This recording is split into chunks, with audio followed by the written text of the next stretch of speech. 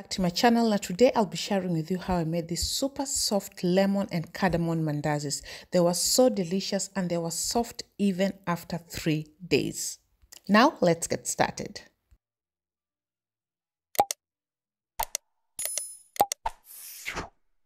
Now for my ingredients, I have 4 cups of flour, which is about 500 grams, 1 cup of milk, 1 tablespoon of yeast, a 1/4 cup of sugar, which is about 25 grams. I also have 1 teaspoon of cardamom powder, 4 tablespoons of margarine. You can use 2 tablespoons of oil if you don't want to use margarine. And I have oil for frying, and also I have my lemon zest, which was basically around 3 lemons that I've grated. Now we'll start by proofing our yeast. So I've added the cardamom and yeast into my milk and mix it all together.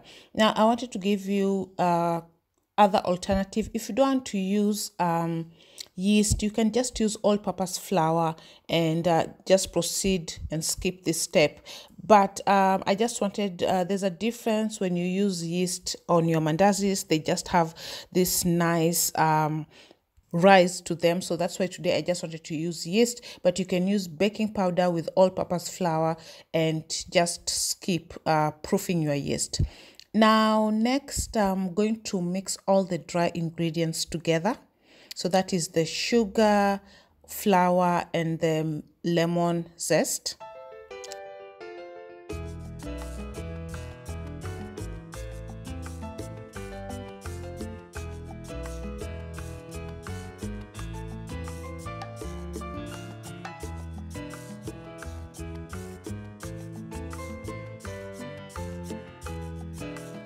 Then I went ahead to add my margarine and mix it well with the flour until it completely mixes well and dissolves.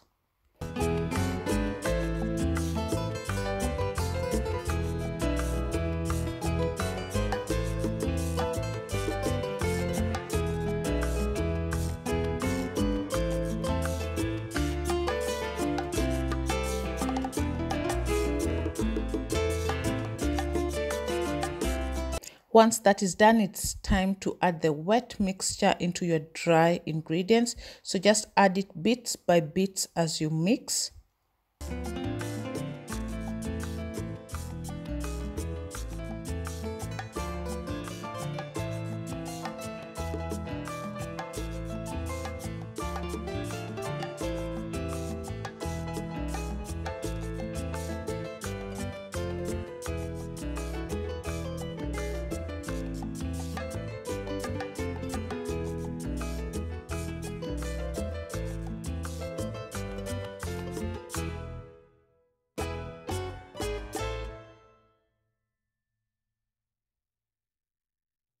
And it's not also too soft. So you'll see the kind of dough that I'll be having at the end of this.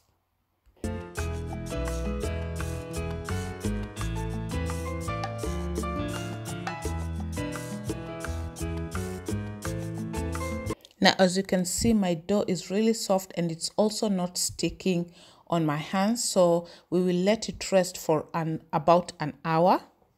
So just take your bowl, add a little bit of oil and brush it so that when the dough rises, it does not stick at the sides. Now, if you used baking powder or all-purpose flour and skipped the yeast part, then you can let your dough rest for about 20 to 30 minutes.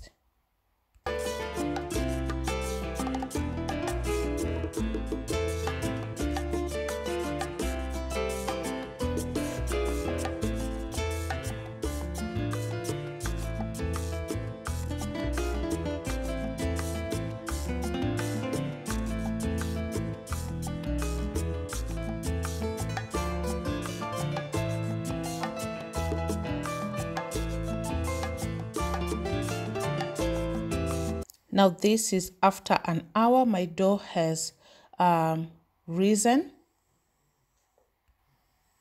It's also really soft, as you can see, and this is what you want. And now I'm just going to proceed to just knead it a little bit and roll it to cut into my desired shapes. If you want your mandazis to be a bit thicker on the inside, meaty, then you can make them a little bit thicker. I wanted mine with a little bit hollow on the inside, so that's why it's a little bit thin. So it's all about your preference.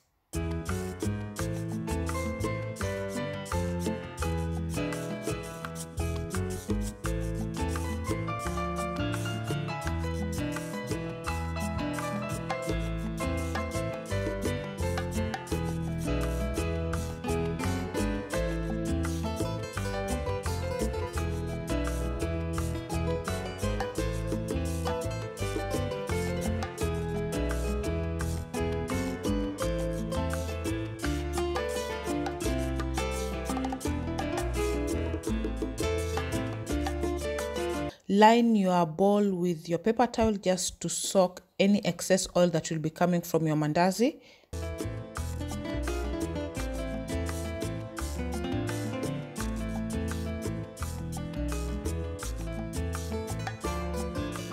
We will be making our mandazis on medium-high heat. So this is my oil. A quick test or a tip that I will give you. You can take a wooden spoon and put in your oil. And when you see the bubbles coming around it, then it means that your oil is ready and you can fry your mandazis. So put your mandazis, turn them, and let them cook until they are golden brown. Make sure that your heat is not too high so that your mandazis don't burn.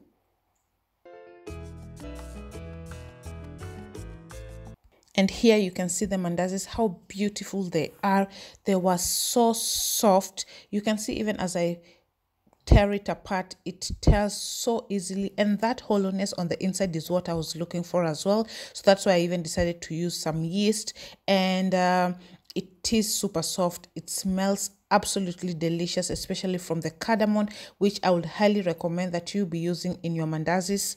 And I really hope you do try this recipe, and if you liked it, please give it a thumbs up, and of course subscribe to my channel if you haven't. And I will see you on my next one. Till next time, bye bye.